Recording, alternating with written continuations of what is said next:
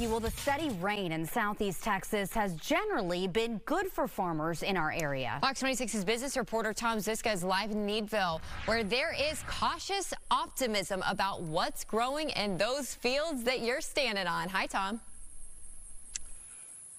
Caroline, Rasha, good evening to you. And after a couple of very challenging seasons on the farm, that is all very welcome news. But I'll tell you what, getting the crops to grow is really just the first step. And while the corn, the grain sorghum, the cotton down here looks really, really nice, there's a whole lot of work involved in keeping it that way. I think this area of the state is probably the envy of most of Texas right now.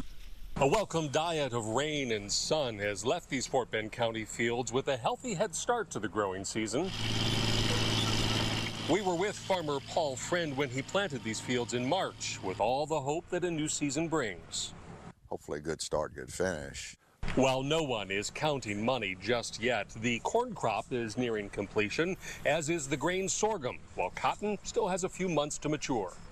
Every year it's that variable. This is an annual field day for local farmers where they come to learn about seeds and treatments designed to give the crops the best chance against disease and bugs, which is a daily battle here. You're trying to control every single thing to be able to squeeze every penny out of the crop that you can. Same thing as any business, right? I mean, you're just trying to maximize profitability.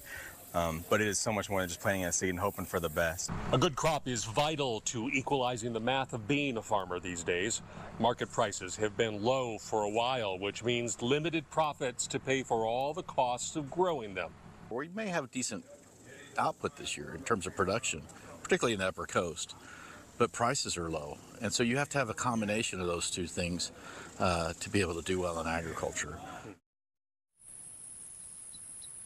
So, as I've said in the past, you may not know a farmer, you may not have met a farmer, but we all depend on the work that farmers do. And I will tell you, what happens down here on the farm is a lot of hard work. Not just the manual labor, but all of the constant efforts to make sure there is something to show for it when the crop is done.